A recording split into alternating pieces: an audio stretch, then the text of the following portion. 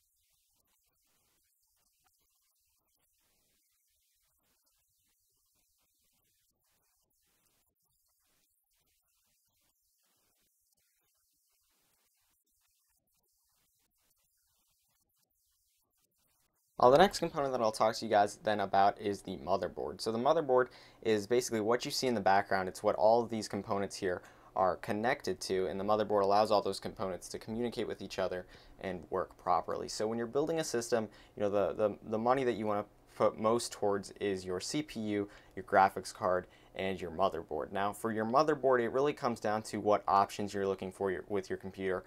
For example, if you want to install multiple graphics cards, you want to make sure you have enough PCI slots to put those in. You want to take a look at how many SATA ports it has, so if you're going to install hard drives, DVD drives, things like that.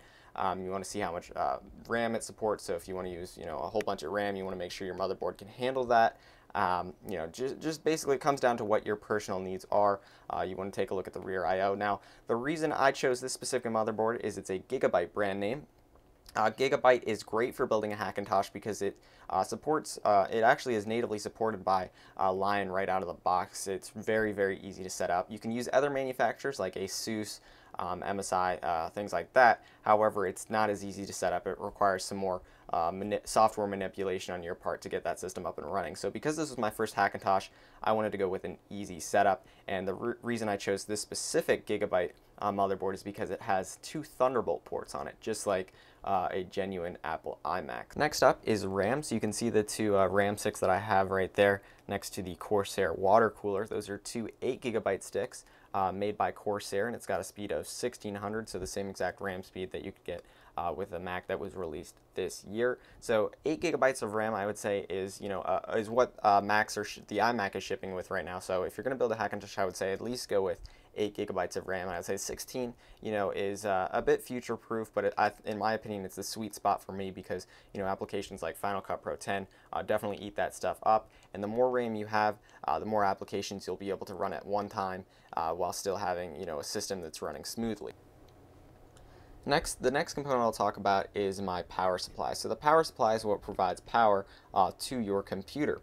So you'll see all those wires that I've got in there plugged in. Those wires will be routed through the back of the case, and then it might be brought out front and connected to different things on the motherboard. It'll plug into my graphics card as well as my hard drive. Just basically everything that needs power, those cables will provide it to whatever component needs it. Now, in terms of a power supply, there are 2 types. There are modular and non-modular. This is a modular power supply. So what that means is that all of those cables that you see plugged into there, I can remove. With a non-modular power supply, all of those cables are installed in there and you can't remove them. So if you don't need an additional power cable, you won't be able to remove it. So definitely go with a modular one. It'll be easier for your cable management and things like that. So you only have to use the cables that you need. Now, in terms of the power supply I have, it's the HX 650 watt power supply by Corsair. Depending on how many, like if you've got multiple graphics cards in your system, of course you're going to need more power to power each of those cards. So you probably want to go with a power supply that has more wattage. For me, 650 watts was just fine. There are online calculators that you can use to kind of determine how much wattage would be good for you to make sure that you have enough power for everything. Last but not least, then I just wanted to talk about the case lights that I have installed in this system. So it might be kind of hard to see with the camera and the reflection from the case window, but it's a blue LED. There's 2 bars that I installed onto this side panel here, and there's a switch then on the back that I can use to turn those on and off. So let me just show you what that looks like. When I turn it off, of course, you can't really see it now with the camera settings that I have, but it looks really cool at nighttime, and it was only about $6, so that's also something that you can get if you get a case like this with the side window. Moving on, then I'll talk to you guys about the hard drives I have in my system. So the first is a SanDisk 250 gig SSD. It's kind of hard to see there, but it's just that rectangle sitting in this drive bay right there. And then below that, this right here is a 1 terabyte Seagate hard drive. So basically the 240 gigabyte SSD I partitioned in half, so 120 gigs goes to my Mountain Lion operating system, and the other 120 gigs goes to Windows 8, and then that's my boot drive for both of those systems. So I install most of my applications and everything on there, so it runs really, really fast. And then anything like media, things like that, like movies, videos, documents, that's all installed on the 1 terabyte hard drive because it doesn't really benefit from the faster speeds of the SSD. You can set up a Fusion drive for a Hackintosh. However, I like to be able to manage those files or decide what's on which drive and not have Fusion drive decide that for me. So I don't have that currently set up on there, but that is an option if you're interested. So now that I've talked about all the internal components of this system, I wanted to give you guys a tour of the rest of the case. So on the front here, we've got a power switch as well as a hard drive light activity indicator. And then if we open up this flap right here, there are 2 USB 2.0 or 3.0 ports in blue, and then audio in and out, 2 USB 2.0 ports, and then a FireWire port. So we'll close that back up. Then here, this is an ASUS DVD drive. It can read and write CDs and DVDs. And then this is a NZXT card reader, so it can read my SD cards for my camera and things like that. And it's got another 2 USB 3.0 ports. Let me go ahead and just move the camera down a little bit then. And right here, I've got spots for 2 more drive bays, so if I wanted to install like another DVD drive or something like that, you can put that in there. Then moving to the bottom of the case here, you can see there's the Corsair logo. This panel right here actually pops up if you push in on it, and there's actually a fan right under there. Put that back on. And then here are just some stickers that came with some of the system components that I bought. For example, with the 3770K, I got the Intel sticker, the SanDisk SSD, they gave me that sticker there. With the Corsair water cooler, I was getting that, and then the Gigabyte sticker for my motherboard. And here's just a quick look at the entire front of the case. Taking a look at the next side of the case then, this is where all of your cables and stuff would be routed through the back. So you could access those cables by just pressing on those two notches here on the side panel to remove the side door. And cable management is very, very easy with this case because there's a lot of cable grommets, so that was relatively painless. So that's also something to consider when you're purchasing a case. Taking a look at the rear eye of the case, we've got VGA, DVI, and HDMI output. We've got two USB 3.0 ports there in blue. Right here then we've got another two USB 2.0 ports. That little dongle I have right there is for Bluetooth. Then there's an eSATA port there in red. Two more USB 3.0 ports in blue. If I push these down, you can see the Ethernet cable right there. And then right here we've got the two Thunderbolt inputs, and then all of my audio options down there at the bottom. Moving on down then, you can see this is my wireless card that I've installed here with the motherboard, and these are the three antennas. So if I push those up like that, that'll give me the wireless connectivity. And then right here, this is the GeForce GTX 680, so this sticks out here on the back of the case.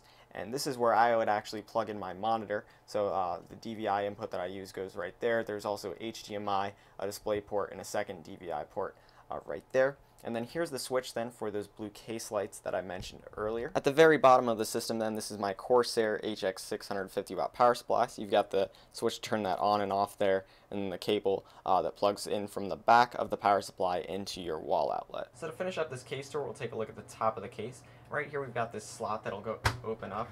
And right in here, it's kind of hard to see, but you can actually install a hard drive. So if I've got a friend over and I want to access the files on his hard drive, I don't have to hook it up to my motherboard with a SATA and power cable. I can just go ahead and plug that in directly right there and go ahead and access those files. Also in here, you won't be able to see this on camera, but there's a switch that I can use to control the fan speed. So I showed you that fan earlier on the front of the case, and then there's also this fan located right under here. So that's a 3-control fan switch, so low fan speed, medium fan speed, and high fan speed. So that's going to finish it up for this case tour and a look at the components on the inside of my system. Let me know what you guys think about this computer in a comment down below, and I'll see you guys in the next video.